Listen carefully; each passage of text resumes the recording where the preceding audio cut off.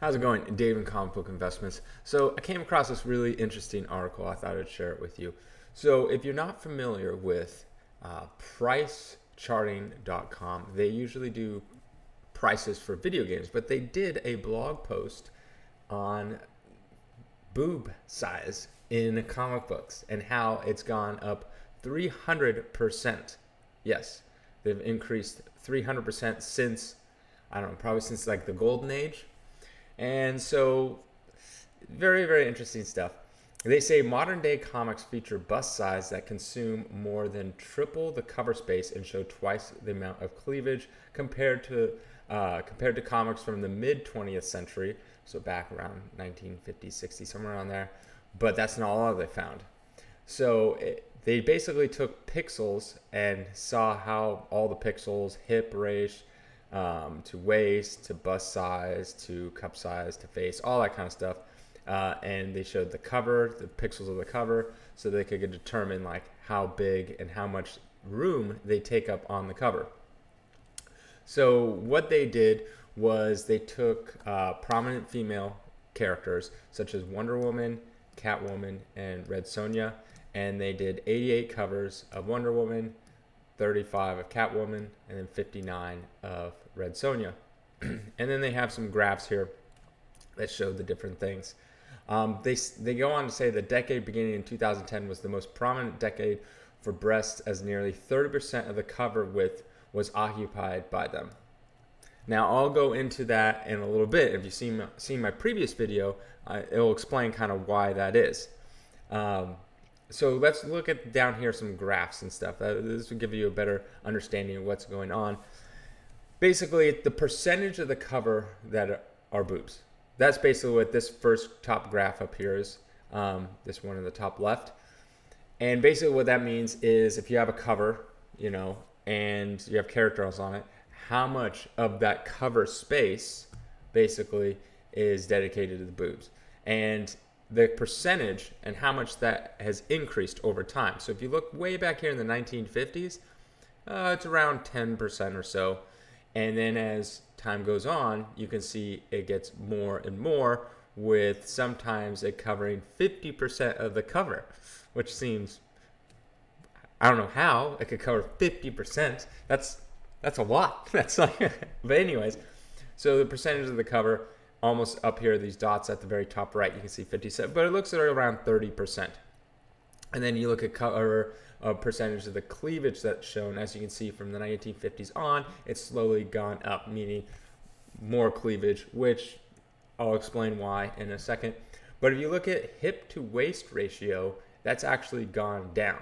So over time, basically, their hips have either gotten bigger or their waist has gotten bigger or something in between, but that's gone down. And then breast to waist ratio is basically the same. If anything, it's slightly gone down a little bit, meaning that back in the day, female characters had a skinnier waist versus how big their boobs were. Here's a couple things to note. Bust occupies more than triple the cover space today as compared to back in the day. The amount of cleavage showed has more than doubled. Cleavage of greater than 50% was not observed until the 1970s, which after that point became relatively common. So they're saying that cleavage was not observed until greater than 50% was not observed until after the 1970s. Women actually did fill out in the waist over time.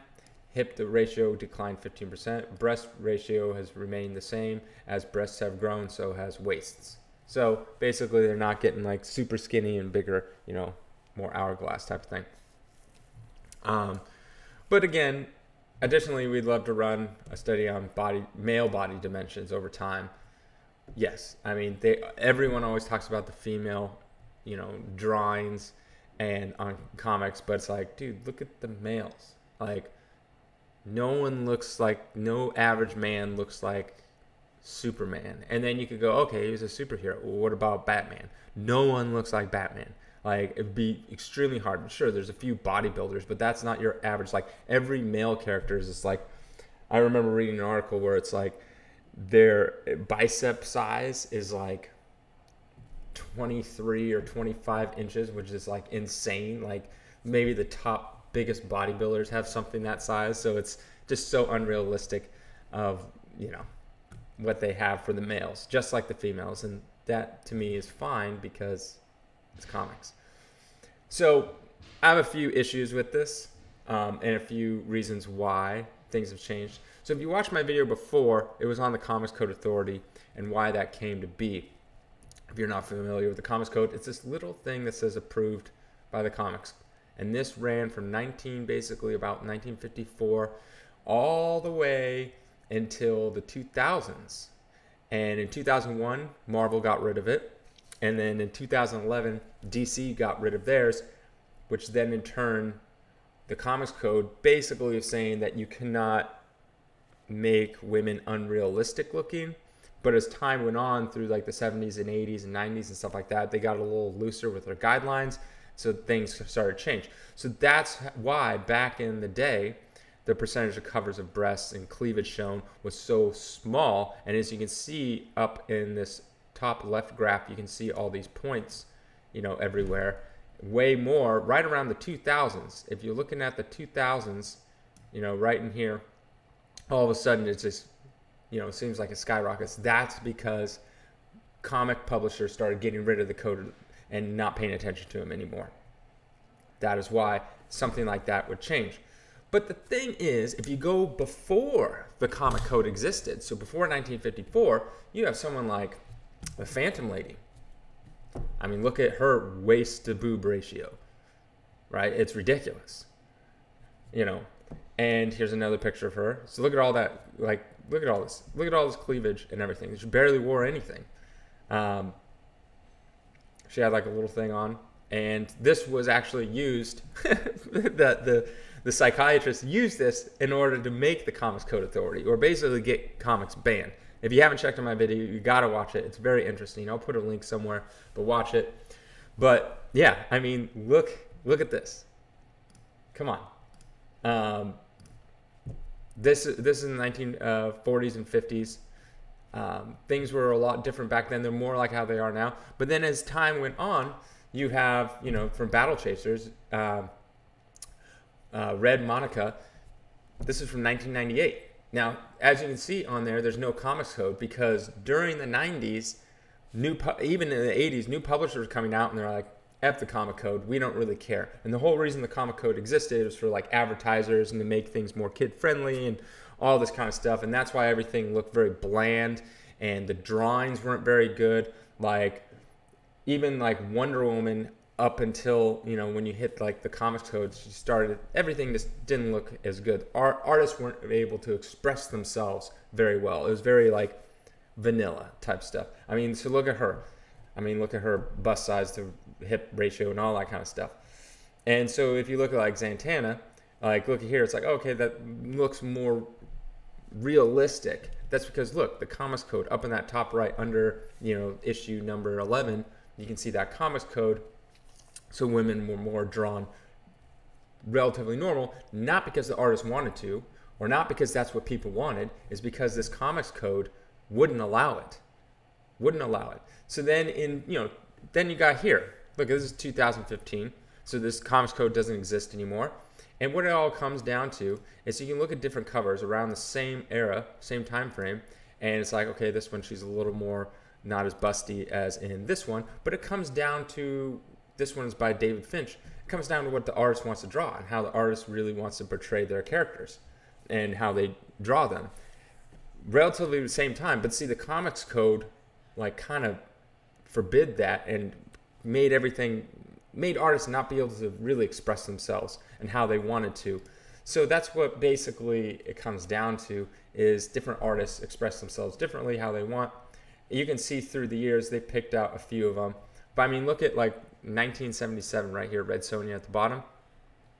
I mean, her bust size is pretty much the same as it is in this 2015. And then it looks even smaller in 2008 and smaller in 2005. So 1977 looks like probably the biggest, even compared to 2022. And you can look at Catwoman, and I would say her biggest is probably in between 1993 or 2005, because it's 2020, not very big, 2004, not very big. So it really comes down to how the artist wants to draw. Like if you look at something like a Bruce Timm, you know, his art is going to be vastly different compared to other artists, because that's how he draws his characters. So, I mean, it just really comes down to the artist. But back in the day, the artists could draw however they wanted, and it wasn't until the comics code came around that they're forced to draw kind of, not very good. I mean, you can see the difference here in this Red Skull. Like, this is how the original one on the left was, but then the comics code came around and they said, oh, the Red Skull's too scary. So when they reprinted this Captain America comics later, like in the 70s or something, they had to change the Red Skull. He was too scary. And that's the kind of stuff that happens. Or right here, this is the Captain America's, and you can see the difference. The original drawing was this one on the right, but they sent it to the code and like, he's too scary. So they toned him down for the, this Captain America 101. But by the time, this is the later 70s, they were a little more lenient, and they allowed the original cover to be drawn, which makes Red Skull look like this on the right, a little more ghoulish looking.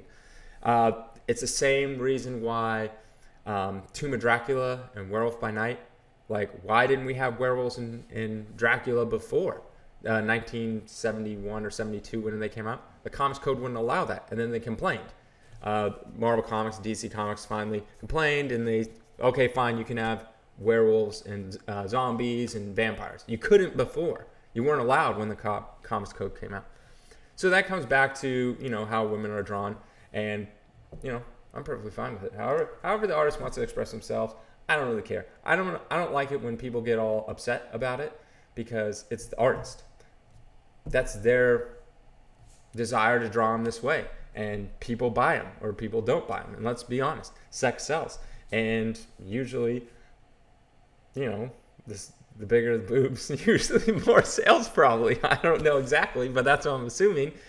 And I just hate when people complain, because they complain about the women drawn. I'm like, look at the guys. I mean, let's see Jim Lee's Batman. And it's like, yeah, I don't think guys normally look this big. Look, his arm is as big as his head. Like, look at my arm compared to my head. Like, not even close. Like, look how huge he is. And ripped.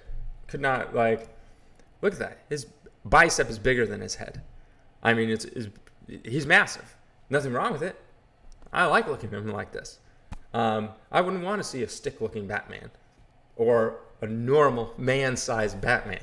Not at all. That would be Robert Pattinson, and I didn't like him as much. So, but yeah, I found that interesting. Let me know what you think.